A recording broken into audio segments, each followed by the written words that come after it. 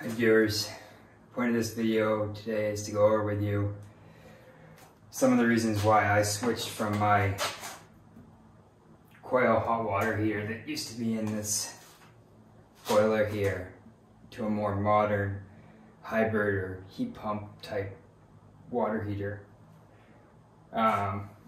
So this was in here in this boiler, and this boiler would run all the time and water would just flow through this and heat this up.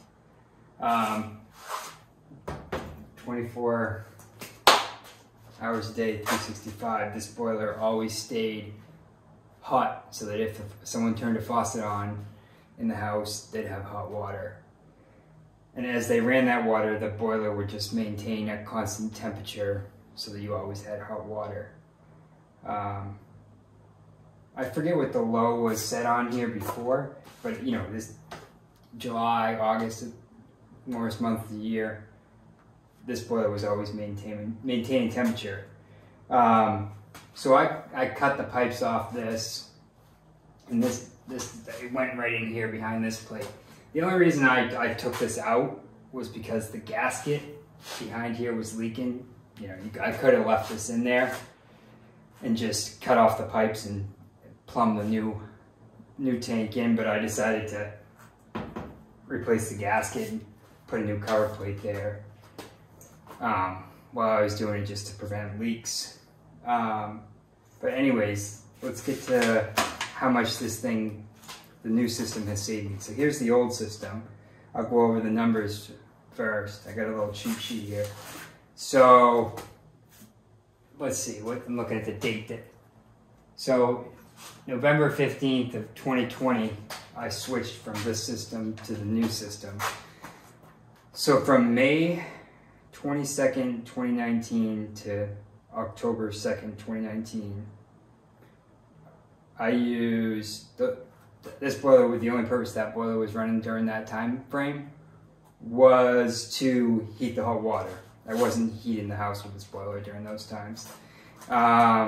It's 130 days. I used 78.3 gallons of oil just to heat my domestic hot water. Roughly 0.6 of a gallon a day.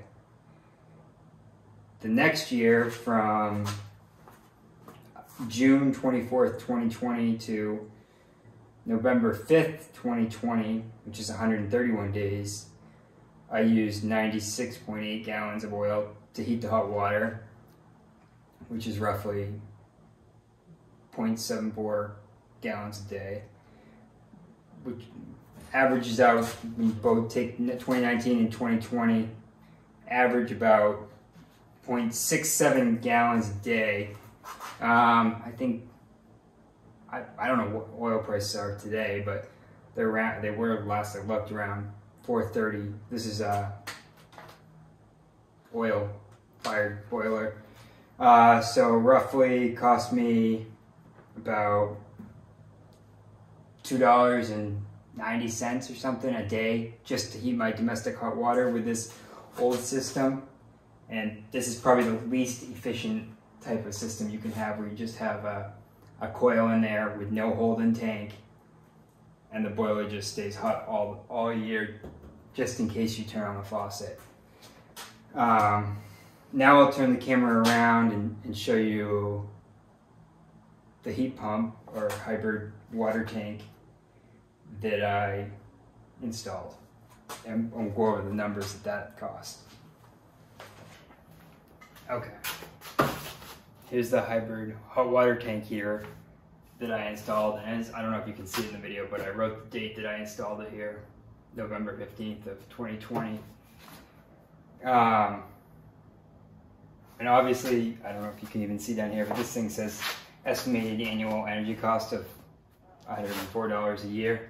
The thing is, that's based on estimate of 12 cents a kilowatt hour, which unfortunately in my area right now, I pay about 23 cents a kilowatt hour, so almost double what they estimated. But I'll get to the actual cost of what this has cost me for similar time periods to what the boiler cost me to run, because,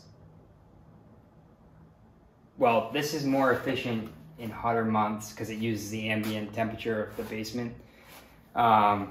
So in the winter when I do run this, theoretically it's taking heat from the boiler or other heat sources I use to heat my house, just to heat the hot water.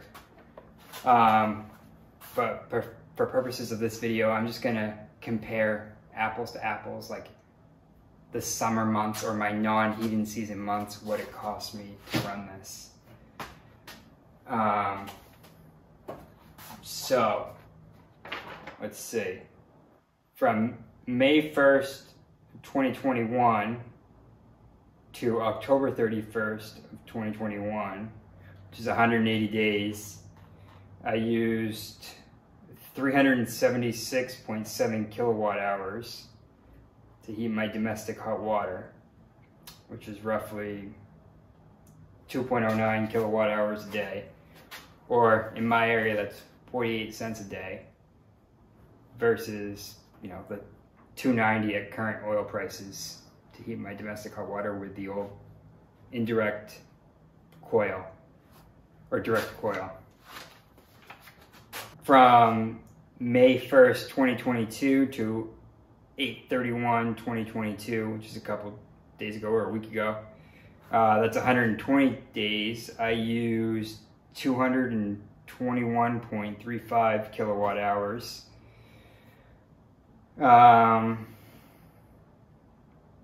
Which is about $1.80, 1.84 kilowatt hours a day, or 42 cents a day. So if I average those two out, it comes out to about 1.97 kilowatt hours a day. Let's call it two kilowatt hours a day, which is 46 cents a day, versus the $2.90 in the using the boiler to heat my hot water. So I save like $2.40 a day in my non-heating month seasons to heat the hot water. Maybe I'll show in this video, if I can, there's an app that I can connect to this. Maybe I'll show like my annual usage and by month what I've used. But for 2021, the entire year, this used 864 kilowatt hours. In my area at current rates, it's like $199 for the entire year, January through December, all 12 months. You know, with the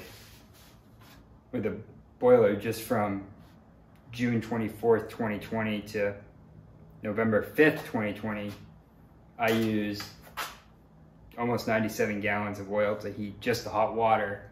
And that was, I mean, that would be like well over $400 now today.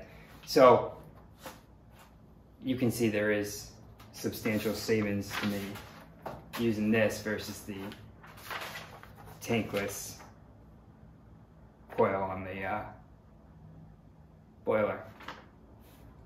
So far in the year 2022, January through today's date, which is I think September 6th, I've used 593 kilowatt hours of electricity, and that's about $136. Again, the only reason I know the exact kilowatt hours is because there's an app that tracks it, and I also have other ways on my electricity to track usage on this, and the app is pretty accurate. There's not much discrepancy at all from the other way I track my electricity usage to the app, so I don't think it's lying to me about how much it's using. I was able to get this tank for cheaper than I could have bought a normal electric hot water tank just through a state incentive that my state offers. And down here, the only thing that's different is you kind of have to install some kind of way for the condensate to be pumped out or drained somewhere. This thing saves me substantially. When I installed it, fuel prices weren't as high as they are now, so the savings wasn't as substantial as it is today.